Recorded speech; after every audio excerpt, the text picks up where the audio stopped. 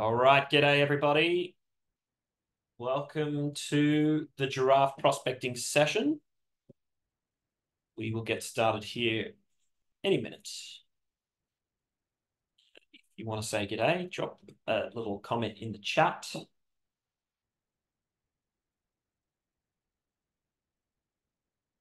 The chat is open. Holly, if you can administer the chat, that would be really helpful. Yep. I think chat might be closed. I'm trying to figure out how to open it, but Q&A is open. Oh, great. Webinar, chat, Q&A, whatever it is. Sounds good to me. Okay, well, let's get started. Thanks everybody for making the time. Today, we're going to be talking a little bit about uh, prospecting. And prospecting is a sort of a universal catch-all word for folks who are trying to use GIS data to find things. Generally speaking, sites, obviously, but there may be other ways that you are looking to filter GIS data for things that you're looking for. And what we're going to show today will actually be kind of a catch-all for those types of investigations. My name's James. I work here at Giraffe. Aaron and Holly are also on the call who work here at Giraffe. We would love to talk to any of you who are looking for a solution to help you navigate your site, or if you're an existing customer and you didn't even know this functionality was there, reach out. We're also going to focus on the US today, primarily because we've just released a data layer via Regrid and Zoneomics that's incredibly powerful for looking for sites, whether you're on the city side or the private side. It's a pretty darn powerful tool to help you sift through what's out there. So we'll do a little bit of explaining on that data set, and then we're going to explain the home screen and how you can focus the table onto certain workflows in order to accelerate and ultimately drive your top of funnel. And we're going to play a bit of a role play, I guess. So that role play will probably focus on the property developer personality, looking through sites. It's a very challenging time to find deals that work. And so we're all getting a little bit creative, moving from our traditional modes of working, which is highly relational, brokerage type investigations of sites, through to, gosh, we need to find stuff that's off the beaten track, stuff that doesn't quite come to us quickly and easily. And obviously, how do we do that? That's what we're going to talk about today. So before I dive in, just remember, if you have any questions, we want to hear them, put them in the Q&A and we'll get to them as we go through. Much prefer this to be a interactive type session. Okay, so let's zoom out. We're looking at my whole portfolio right now, and you can see the portfolio is broken into really three main ways of interacting with it. One is our map here. You can see all my projects listed out on the map. And as I hover over my projects, it's highlighting them on the table, which is beautiful. On the right-hand side, I have deal cards. And these deal cards are basically a snapshot of where the site is, the site's boundary. But if we click on one of these sites, it's going to actually bring up the deal card. And I'll put a little pause here and say, all of these metrics here, how we track components or features of a site that may or may not be interesting to us, these can all be controlled and managed by you or your administrator. So if you are going through one of these types of processes, definitely worth setting that up correctly in order to have some great intelligence as you're going through this process. Once you have set those up, and that's very easy and trivial to do, but we'll cover that on an administration class as opposed to this particular class.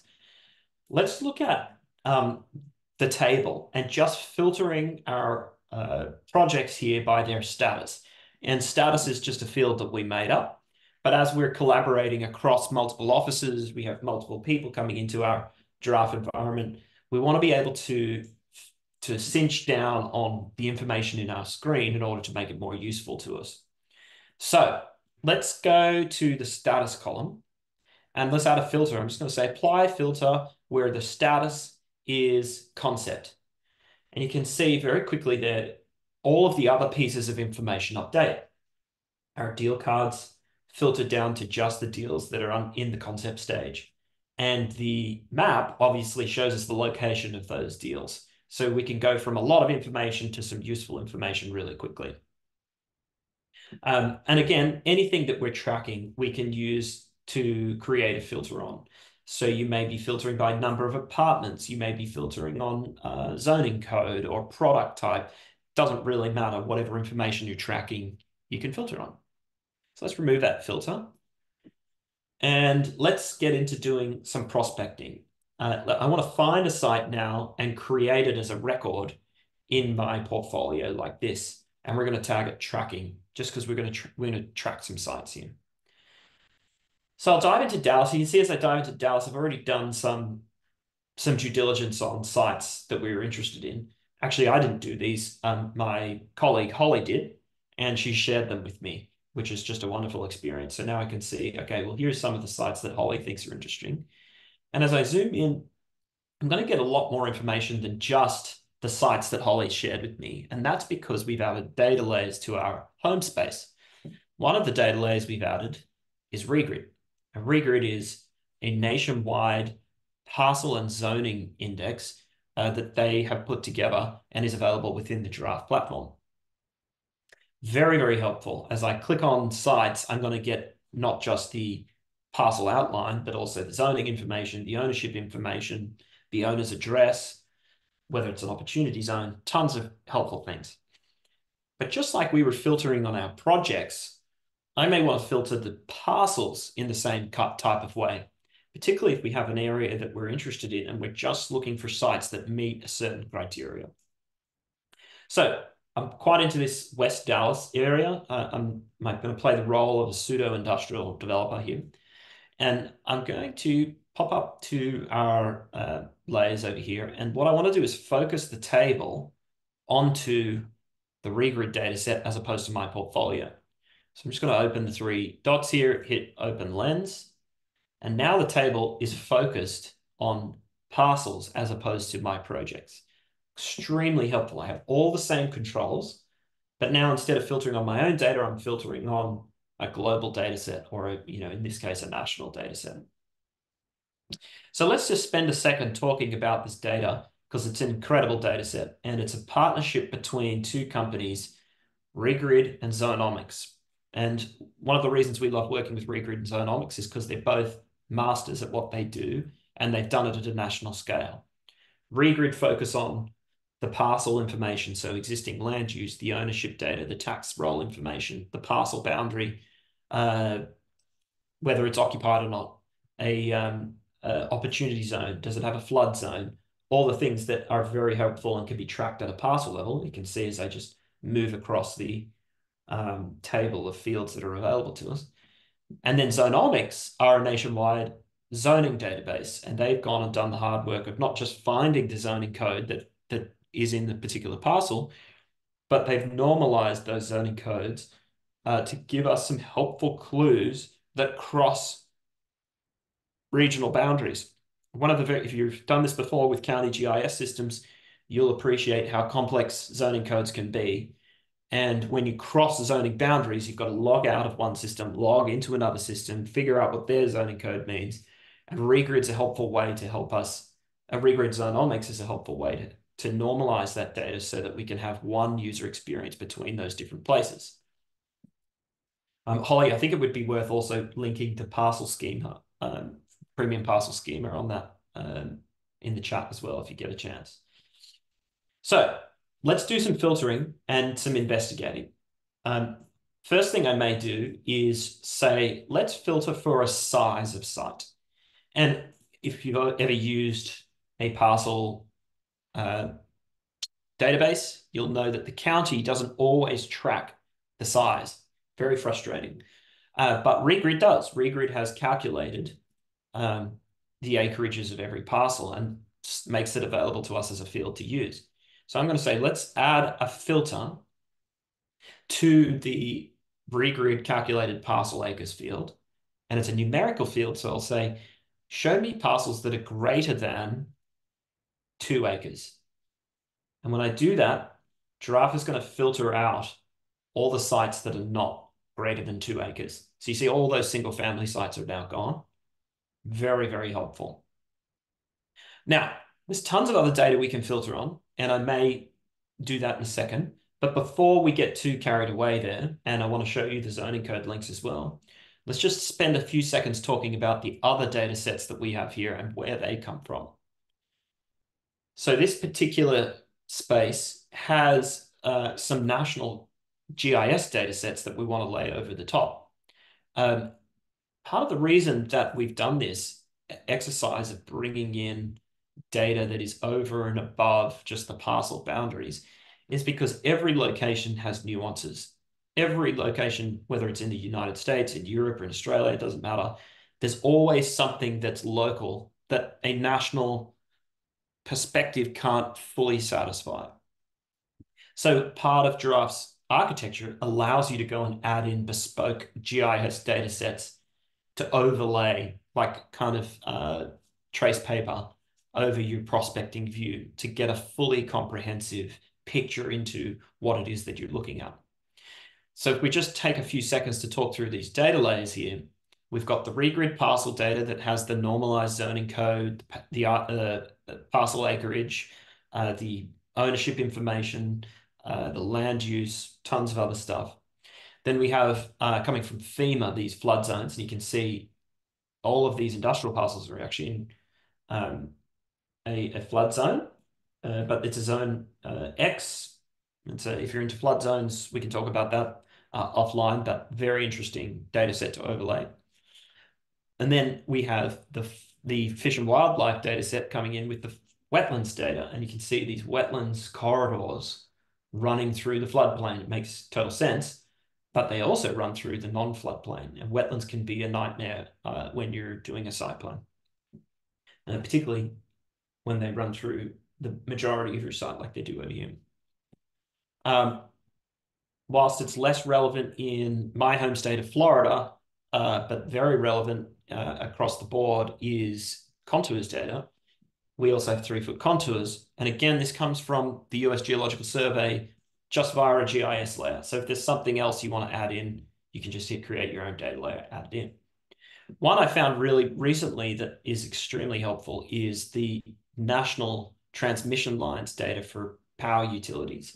If you're doing data centers or industrial facilities, the distance to a node can often be, or a transformer can often be, a very pricey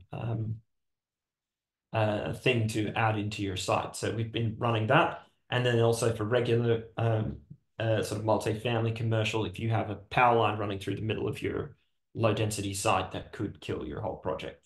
So all of these things, it's certainly not, our view here is certainly not fully encompassing everything you might want to look at, but hopefully you can see just from adding in those data layers, we now have an incredibly informed view of what we're looking at.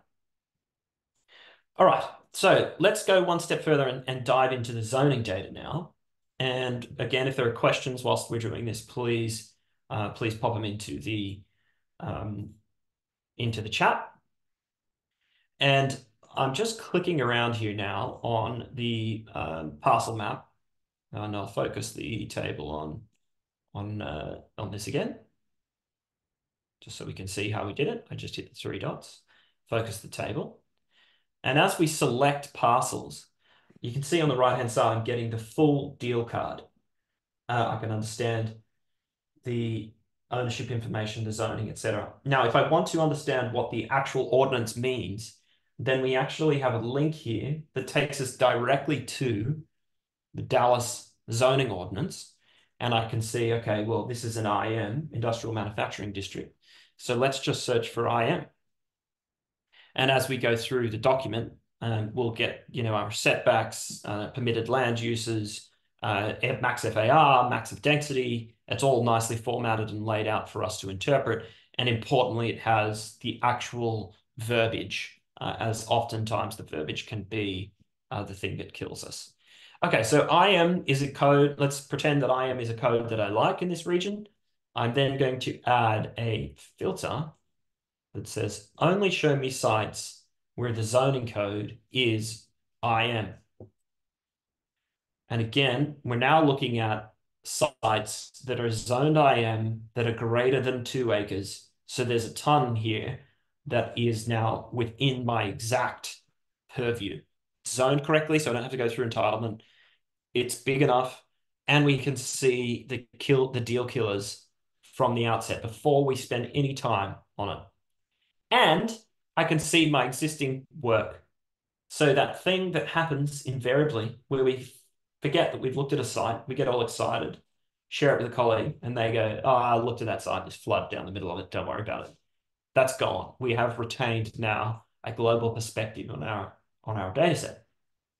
Now, the other thing I might do here is just turn on the satellite and try and see where there are underutilized sites, where maybe we've got an empty parcel or a parcel that is underutilized, potentially like this one, where we could fit one of our standard floor plates.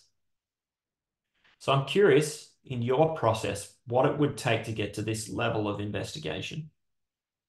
And then if you get to this level of investigation, what's the next step? What's the next thing that happens from here?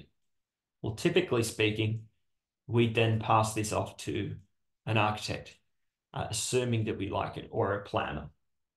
So let's take this little guy here. I like this site. It's underutilized. It's very small. And maybe this guy's underutilized actually right here. Let's just turn off the regrid for a second. Nope, not underutilized at all. Massive crossdock. But front load. But let's pretend it is underutilized because I actually like this site a lot.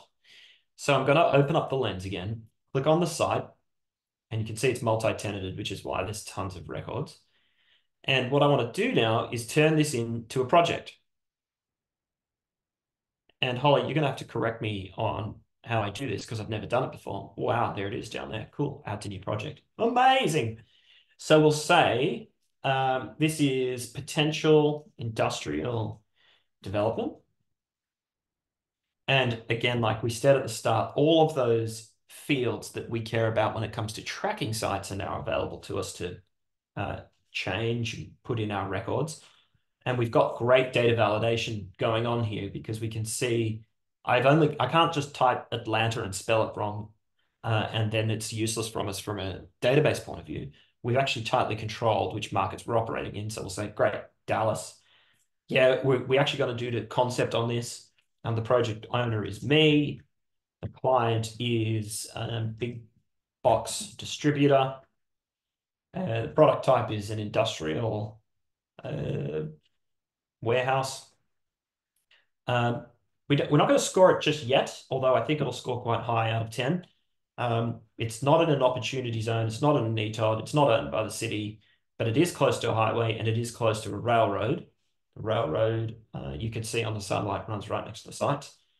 And it's not in a flood zone. There are a little bit of wetlands and there's no slope. So it's scoring pretty well. You can see I've just set these metrics up for me to get a helpful sense when I'm then going back through all the sites that we're tracking to make sure we've checked off these different things. Okay, so I'm now going to dive into that project. And the last thing we're going to do before we spend $1 on this site, before we waste time calling somebody, I want to check whether I can fit my prototypical front load warehouse on this site. Obviously, someone can, with a chamfered edge on the back, but we want to see if we can fit mine. So I'm going to go to my design library. And in my design library, I'm going to look for my industrial designs. And in here, maybe I've uploaded this, or maybe one of my colleagues, like Holly, who's a design expert, has built out our prototypical designs. So I'm going to take the front load here, and I'm just going to add it to the project. Now, this is a crucial little step, as you may or may not know with Giraffe. When I bring in something from another project, not only is it going to bring in the designs, but it's asking me, do I want to bring in all of the data assumptions that underpin it, which may include cost data? So in this case, I want to say, absolutely, bring it all in. We want to leverage every single piece of our previous work. And then when I hit OK, plonks it on the site. And we can actually go, geez, our little front load situation here actually works extraordinarily well. And potentially what we should do is build a few of them. So I'm just going to copy paste them around the site. And this may not be the best. In fact, we may go for a cross-dock situation. So let's go back to our design library. Just kind of experimentation and thinking through how a site may work is exactly what Giraffe is designed for. So I'm going to just move this sucker around and maybe we'll drag him out a little bit. Boom. I love that. Okay, see how much we can get here. And then we're going to draw our road network. Now, I still am going to talk to an engineer or an architect because there's tons of things that I have no appreciation of that we'll want them to understand, like for instance, the grading or the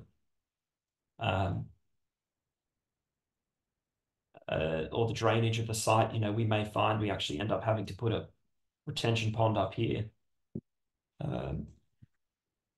So why don't we, before we invest too much time and energy, we certainly know we can fit a prototypical site. We know that there are no deal killers on the site, no prototypical design. There are no deal killers on the site. We like it. I'm going to stop here. I'm actually going to stop here and I'm going to share this out with my architect or my engineer, which in this case is going to be Holly. And I'll give her edit access so she can correct all of my poor assumptions. And now she's got a chance to come in here and operate off the single source of truth. So let's go back to the very start and look at what we've done. There's our new site. There are some of the ones we were looking at. And as I zoom out, we can see in the context of the whole portfolio where that project exists. So if we go back to sorting our portfolio, say, let's show us the deals that are in concept phase. And we zoom, okay, well, let's look at those deals that are in concept phase. Oh, there's that one we were doing over here in West Dallas that actually could fit enough square footage to meet our clients' expectations. So that's the whole flow. And we may have jumped in and out of a few different personalities there. You may own all of that life cycle, or it might be a collaborative process between the different people in your organization.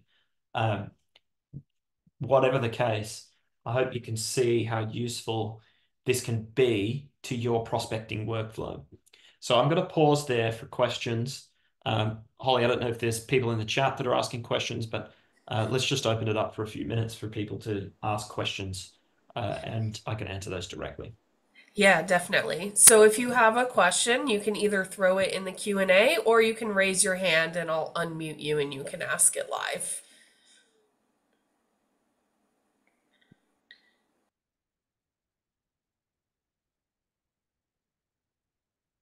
While people are thinking, I will show one very sneaky feature. There is a very cool emerging feature within Giraffe that may or may not work. It's a piece of R&D, but I'm going to add it in anyway and show it to you. When you're doing data centers or industrial facilities, like I said, knowing where the transmission lines is one thing, but understanding where the transformers are is far more helpful. That data set doesn't really exist anywhere. It's at least not that I've found. If you know where it is, I'd love to talk to you. But we have a little bit of AI here that we can use at this stage that uses ChatGPT and OpenStreetMap together to try and answer some of these more difficult questions. You can see the transmission lines coming in. So I just want to ask it, where are all the transformers? And when I add that in, it's going to create its own data layer that shows us where the transformers are. And the transformers it tracks, generally speaking, the substations. Now, doesn't look like it's picking up any here, which may or may not be a surprise. I'll go to zoom out a little bit, see if we can go here, try again, get rid of that layer. Always interesting when you venture into the R&D territory to see if this works. I don't think it's loving life right now. Holly, do we have questions in Well, the chat? we do. So Thomas Flynn has his hand raised, so I'm going to unmute him first. Thomas, go ahead and ask your question. Hey, James, Holly, I missed the introduction because for some reason, the link wasn't working. So, just the global question: is this embedded in Giraffe, or this is a add-on? Great question. If you have the Regrid data set, everything we've shown you is embedded within Giraffe. With the regrid Data Okay, layer. got it. That's right. Yep. Got it. Okay, thank you. Yeah. Tom, I'll send you an email about your particular arrangement. I think you're good to go from memory. And then we have a question from Peter about, can you show the ownership details more in the Regrid data set? Yes, absolutely. Good question. So let's go back to our prospecting view. And let's click on a site.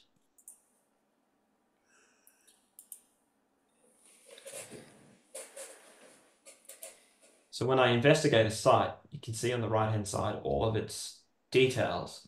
Now, if it has the ownership detail, which more often than not it does, then it will be over here on the right-hand side. And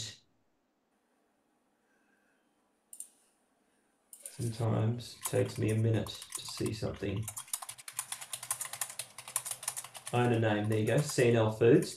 Now, you may be asking about ownership data because, whoops, often it can be obtuse, as in someone may have a shell company that they're using to protect the identity of the buyer.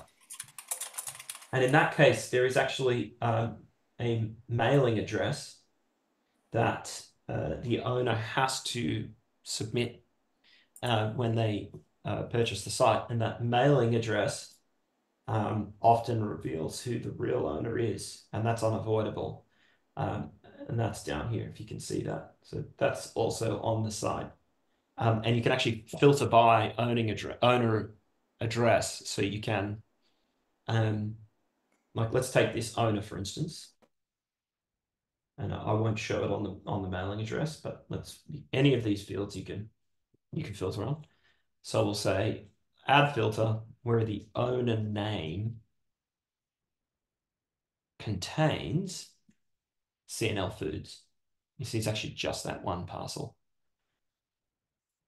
And we figured it was multi-tenanted, so that would probably explain that. But we'll go back to Prim Turnpike West, actually. That could be an interesting one. So we'll say filter where the owner name is. There you go, couple owned by Prim Turnpike West. So very interesting, particularly if you get into that contiguous parcels type situation. Instead of, if you find a site that you like, it's in a region that you like, it's worth turning on the layer to see what else do they own, what else does that owner own. And you can see this actually is probably the information that's most relevant for like the parent company, the mailing address care of. And you can see that's a capital, that's a REIT basically, I think. So let's put that in there and see. Yeah. So very interesting when you get right into the ownership data. Is there something that you particularly would like to see on the ownership side of things? So he asked a follow-up question about email addresses and phone numbers. And I think from my previous experience in development that generally those aren't public information, whereas most of the information within the Regrid tax parcel dataset is public information. So you do, unless you have other sources for those, you do have to look for those outside of the dataset. Yep, exactly. And there becomes a whole privacy type issue there, but certainly there are tools out there that can help you go from the mailing address to the contact information that are legal and are great resources for contact information. And then we have a question from Simon. Does Giraffe interpret the local legal code in order to verify potential for development, the FAR, the uses, the density, floor levels, et cetera, et cetera? I do know with the new integration with Zoneomics, a lot of that information is now contained in this feature service layer, but James, maybe you can speak more to how that works within your project design. Yes. Look, the short answer is in the short term, the answer is no, would be the tactical way to answer that question. You can't yet filter on allowable density. However, Regrid and Zoneomics do have that data, and that would be a logical next step for the partnership between our three companies, if that makes sense. So no, the short answer is no, you can't do that, but it would be a fantastic thing to have in Giraffe.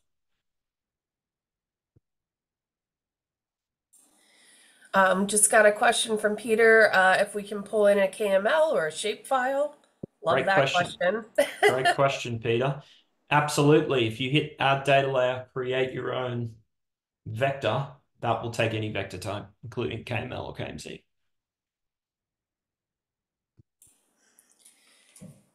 And just to be a little cheeky, even a CSV of addresses if you want to bring in your comp data. Simon, I'd love to take your question offline, if that's okay. You can send me an email at james@giraffe.build. Let's have a discussion if you're still on the call.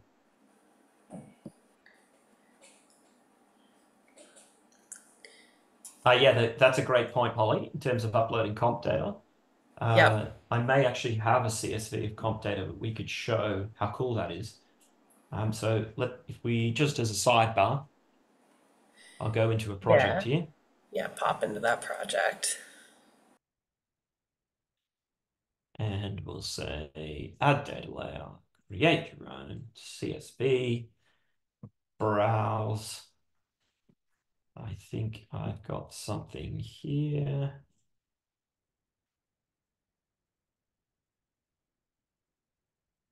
So it's always dangerous when you're looking through your files on a live Zoom.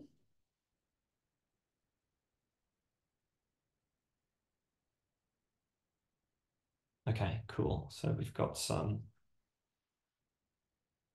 comps here. I'm going to pause my screen so I can investigate a bit more deeply. Holly, I saw another question come in. Do you want to grab that whilst we're in? Yep. Peter's also asking about HUD DDAs and QCTs. I know we do have some great HUD data already loaded, but they've also got great GIS layers on their website. They do. Peter, the HUD data is awesome. I'll abandon my search for comps data because that'll just be a distraction. But let's go back to looking at those overlays. Regrid actually do QOZs. They have that already answered, so you could add that as a filter. When we go back to our Dallas prospecting, but difficult to develop. QTAC, those are their own GIS layers, generally speaking, which we actually have in Giraffe. So I'll add those in and show you. Let's start with QOZ. So I'm going to add a lens to Regrid. And then I'll say, is it a qualified opportunity zone? You can see there's the qualified opportunity zone. That's a true false. So we'll say yes. And it should filter out virtually everything on our screen right now. Maybe not over up here. It's a bit laggy, actually. It's coming. So these guys are in an opportunity zone, which is cool. But then over and above that, I know we have some great HUD data, so we can look at HUD. And oftentimes what's in HUD, or if there's something in HUD that's not in Giraffe yet, then you can just go create your own and add the layer in here directly. Difficult to develop, for instance, is a great HUD layer. And if we add that in, we'll be able to see the federal difficult to develop areas load in.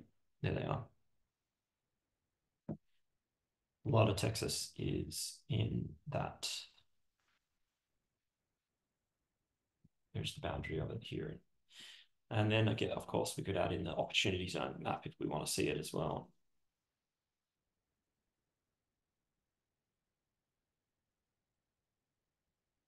Qualified census tract. Peter, to answer your question, anything generally that's published as a GIS compatible source, if it's not in Giraffe already, you can load it in, and we'd love to show you how to do that. So, James, if you know if we have the California LIHTC resource maps, I'm not familiar, but chances are if we don't, we can help you load those in. LIHTC, just see if I recall. It's the low income housing tax credit, I think. Short answer is I'm pretty sure that data is public, in which case you can bring it in. I can't for the life of me remember if we've got it already, but let's go have a look.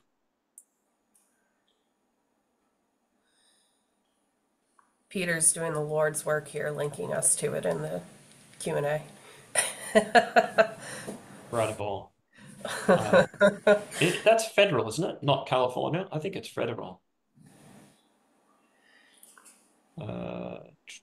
If we've, let's take that offline, and if it's I'm almost certain that it's a GIS data set, in which case you just bang it into Giraffe like all those other layers we showed you. Yep. Actually, I think we do have it. It's under low income housing tax credit, not LA. Maybe not. Well, we're looking here. We've also got a question from Sid about doing 5-minute drive distance. So Ooh, great you want question. to jump over to another function here? Yeah, great question. Let's go back to Dallas, and we'll go back to our little industrial site. We have this really cool isochrone tool. Isochrones obviously are caches of travel distance, and I'll just turn everything down a little bit so we can see what's going on. Just like we added in our little sneaky bit of AI, I'm going to add in our sneaky isochrone tool, which is there. And isochrone, if it's functioning, lets us drop a pin. And that pin will then give us a drivable radius around a certain location. So as we look out, we can say, what's our travel time? It's driving. And we say 5-minute travel time around that site. Very interestingly, I don't think it's very accurate, to be honest with you. Maybe it is. But yeah, I mean, 5 minutes is pretty small drive distance, and you can see it resolving. yeah, This is coming from the Mapbox API, which is actually pretty darn good. So you see it gets quite far down the road there. I actually think my economies of scale here are much bigger than I yeah, anticipated. that building's really big. Yeah. But that's just wrong there. Once we get up on the road, it seems to, it's not going that way down the road. So I'd be curious to do it in another spot, to be honest with you. But there you go, that makes more sense. There's a 5-minute isochrone. And if we want to turn that into an image that, or like a permanent layer, then we can just hit this save result to permanent layer. And then that's something that we have as a sort of on-off ability within our layers, group of layers, which is actually kind of a cool workflow. So we'll have some folks who, when they're prospecting, and I'll show you what I mean, they'll turn these geometries into like a red or a hot zone. And they'll say, okay, I'm looking for sites within this particular hot zone. And then when we go back to Regrid, we just want to see what's within, I've still got those filters on, so let's get rid of those filters. But we just want to look what's within our hot zone. And this is all within a 5-minute drive of a school or distribution facility or an exit ramp of a freeway, whatever it might be. You can start to have a look at what falls in our catchment. Amazing. I don't see any other questions or hand raised, so I'll give you all 30 seconds to do either one of those if you've got a burning question.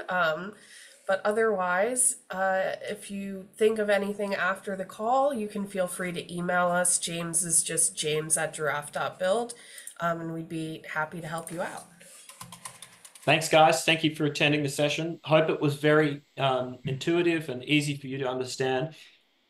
We'd love to help you set this up for your investment thesis in your market.